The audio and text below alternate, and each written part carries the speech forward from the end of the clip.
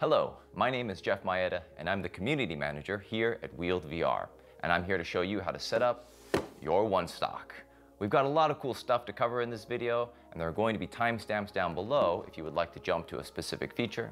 But if you're new to the Wield VR OneStock, I highly recommend watching this video from start to finish as we go over how to get the maximum performance out of your OneStock. First, let's take a look at the box and its contents. The OneStock is shipped in a custom-made box full of graphics and information, and if you look closely, a couple Easter eggs too. On the inside of the box, you'll find the OneStock with your VR system's controller mounts pre-installed, and a bag containing a sling, a hex wrench, and extra O-rings for the bi-hole friction mounts. Go ahead and remove the OneStock from the box, and on the back, take off the plastic packaging supports, and go ahead and discard these. The OneStock comes in its most compact form, with the rear stock and the dominant hand controller mount all pushed together towards the frame's flip latch up here. The buttstock frame is set to its shortest setting, and the front sling mount, this guy back here, is installed at the back. To set up the OneStock, loosen the wing nuts for the sling mount, the stock mount, and the rear controller mount, and remove all three from the frame and reinstall the sling mount so it's next to the frame's flip latch up here in front of the rear controller mount.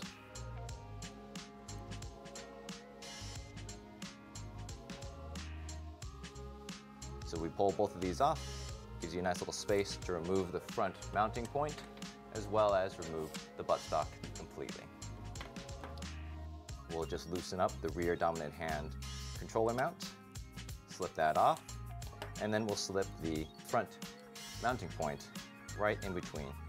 And after you reinstall the front sling mount, go ahead and reinstall the rear controller mount and the buttstock. And don't over tighten these wing nuts, just finger tight's fine. This is a great time to show how easy it is to swap controller mounts depending on whether you prefer to have a right hand or a left hand in the rear of the stock. We ship all OneStocks with the right hand as the rear controller mount, and they are also marked left hand and right hand in case they get mixed up. To switch the controller mounts, remove the buttstock and the rear controller mount as we did earlier, but also remove the front controller mount. As you can see, the bottom of the controller mounts are identical and can freely swap positions. So, to make this a left-hand dominant OneStock, just install the left-hand controller mount at the rear of the OneStock. And then reinstall the buttstock and the right controller mount at the front of the frame.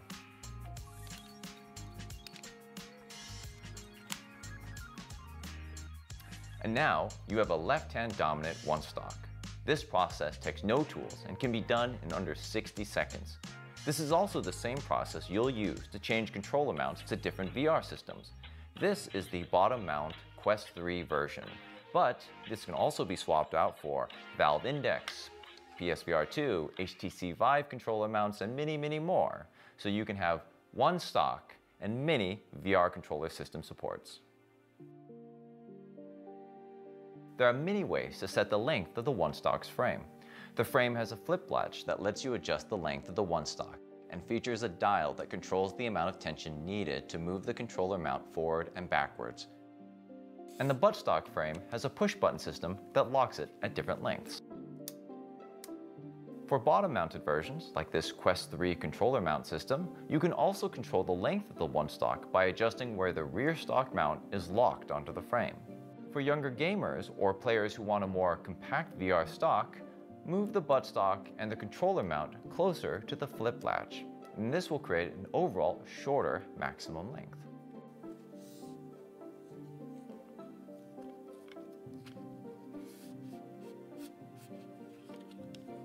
This also has the benefit of letting you operate the flip latch with your pinky for some of the fastest possible length adjustments. For most players, we recommend a balanced frame length that can still be adjusted while in-game. First, set the buttstock frame to be 3 clicks from its shortest setting. And then, set your rear controller mount to your preferred location on the frame. then set the buttstock system so when you grab the rear controller mount, it sits right where your elbow bends. This will create a frame length that fits your body, but also has room to adjust with the buttstock's push button system for longer sniper rifles or for shorter submachine guns.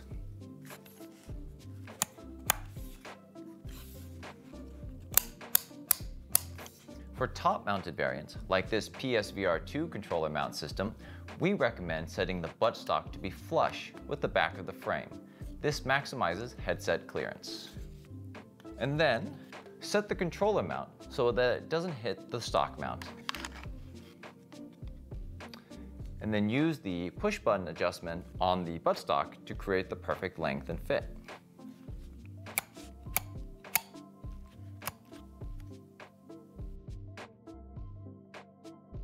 To set the cheek rest height, squeeze the button at the back of the buttstock frame, and then slide the cheek rest up or down. We recommend, while in-game, if you want to adjust the height of the cheek rest, to use your forward hand to come back, squeeze the button, and then use your shoulder to adjust the height. When using the controller mounts, make sure you have the left and right grips mounted in your preferred orientation. You can check which controller mount is which by the RH and LH labels at the base of the controller mounts.